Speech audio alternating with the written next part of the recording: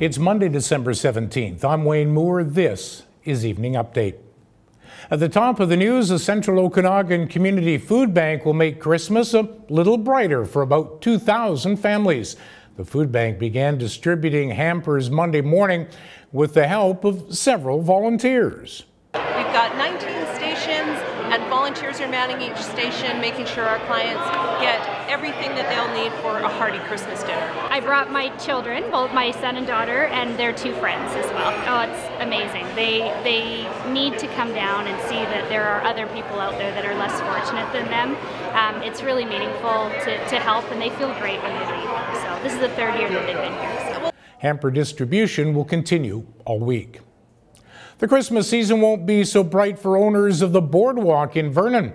That business was broken into late Sunday night. We had an alarm go off. We thought it was a little unusual, so we came down to check it out, and sure enough the RCMP were here and we had been broken into. The suspect came in through two separate doors, so the front door and then the main door into the business. So there's glass everywhere, clothing on the floor, and yeah, it just looked like it got cased a little bit. Dietz said thieves made off with thousands of dollars in merchandise. The store was closed for repairs Monday, but they hope to reopen Tuesday. Do councillors in Penticton deserve a raise? That's a question that will likely be tackled by a third-party task force this week in response to changes from the federal government on how elected officials are taxed. Beginning in January, politicians will no longer receive 1/3 of their income tax-free. The tax break existed to offset minor expenses paid by elected officials.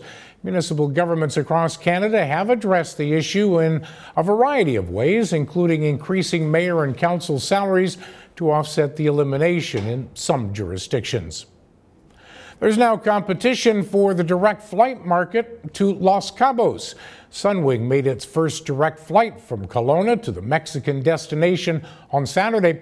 The airline will fly from YLW to the Mexican resort city every Saturday until April the 20th, joining destinations of Cancun and Varadero, which Sunwing already serves out of the Okanagan. If a sunny climate is not your thing, you could head down to Munson Mountain in Penticton Friday and help celebrate the winter solstice. The annual event aims to renew the ancient custom of welcoming back the sun. With December 21st the longest night of the year, it also marks the return of the sun and increasingly longer days until summer. Two Abbotsford men have been arrested after police discovered drugs and weapons during a traffic stop in Kamloops. The men, aged 19 and 20, were pulled over Sunday after failing to stop at a stop sign. The officer involved in the stop saw illegal controlled drugs in plain view. The men were arrested, and a search of the vehicle revealed over other controlled drugs, $2,000 in cash, 2 swords, and a conducted energy weapon, a taser. Multiple vehicles were damaged, including 4 RCMP cruisers, when a suspect attempted to flee from police in the North Okanagan Monday morning.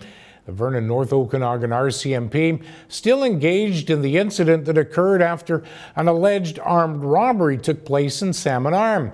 The investigation into the robbery led Enderby officers to engage with a suspect vehicle that was heading south from Salmon Arm. Throughout the winter, some of BC's highways are closed from time to time. Sometimes those closures are due to weather, sometimes they're due to motor vehicle incidents, and sometimes closures due to maintenance. Over the weekend, the Ministry of Transportation and Infrastructure shared some raw video of avalanche control work being conducted near Highway 1 east of Remelstoke. The section of Highway 1 can be treacherous and is often closed throughout the winter. Stricter drunk driving legislation takes effect across our country tomorrow, giving police officers the right to demand a breath sample from any driver they lawfully stop. The previous legislation requires reasonable suspicion that a person has been drinking. The new law, which passed in June, also bumps up the maximum penalties for many alcohol-impaired driving offenses to 10 years from 5.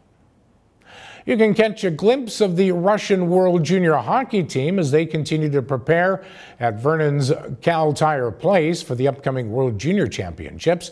The team will be on the ice Monday night Practicing from 5:15 to 6:45, Russia will take on Sweden in a pre-tournament game Tuesday night in Kelowna. Okanagan weather, a mix of sun, clouds, some showers for much of the week, and it'll continue to be mild. Daytime highs reaching 7, overnight lows +2 to +4. Coming up tonight and tomorrow, are you dreaming of a white Christmas? And we'll introduce you to an award-winning Okanagan cider. For details on these and the rest of the day's news, keep it here at castanet.net. This is my last evening update for 2018, so have yourself a safe and a Merry Christmas and a great start to the new year. For Castanet News, I'm Wayne Moore.